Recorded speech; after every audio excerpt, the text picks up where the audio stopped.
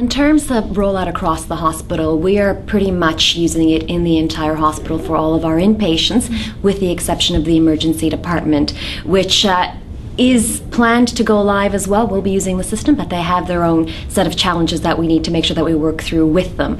But other than that, all of the inpatient wards, including ICU and theatres, are using MedChart for their medication management, so prescribing, nursing administration, and pharmacy review. The key challenges along the way have in fact not necessarily been system related, but more of change management and expectation management along the way. So trying to bring staff along with the idea of changing the entire environment around medication management at St Vincent's Hospital and moving them off of the often seen as reliable paper into a computer system, which has its own challenges of being unknown, especially in healthcare where many of the staff aren't exposed to computers on a regular daily basis or in their personal or home lives. A very supportive and strong team at St Vincent's Hospital. We've worked closely with the clinicians to engage them in the process, to transition them over to using computers for their work, and supporting them along the entire journey and not throwing them in the deep end. So being there with them, working with them through the challenges to make sure that they have a system that works for them and of course to benefit patient care. In terms of expectation management, there is the perception that when you implement a system, it must have everything at the point of go live. Every module has to work perfectly and it can't be missing anything. Whereas we took the tact of it has most of what we needed to do now and it does that very well. We'll build onto it as we progress with our staged rollout. And really trying to separate the must-haves from the desirable must-haves that a lot of people like to throw in there to perhaps create a bit of a roadblock.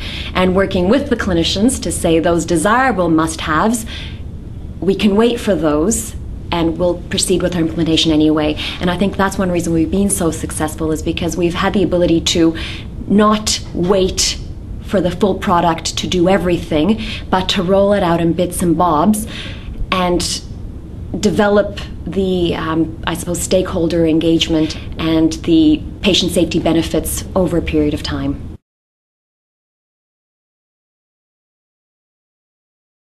It's been phenomenal. Even we're surprised sometimes as to how much the clinicians have taken to the system, both medical and nursing, as well as pharmacy and any other allied health specialties that also need to access the system for various reasons.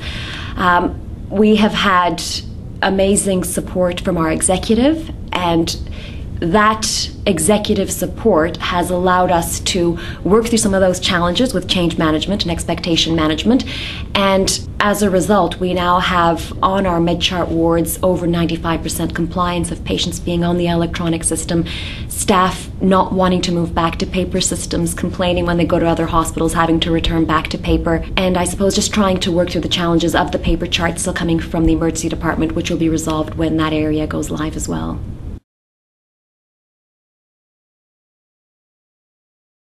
The future of electronic medication management systems at St Vincent's specifically will be the fact that it's core business in the organization. I don't see us ever having a time where we'll be moving off of electronic medication management. In terms of actual electronic medication management systems, I think interfacing and interoperability with other applications that are used in the healthcare system will be one of the key, I suppose, enhancements that will come in the future, and that will see us gaining the real benefits when we are able to seamlessly interact with the medical record, with pathology result systems, and the PCEHR as well when that comes into effect. Also, mobility and being able to use electronic medication management on the devices that many of our clinicians now carry routinely, like the iPad, the iPhone, the Android, and be able to interact with that effectively and with the hospital systems, the medical record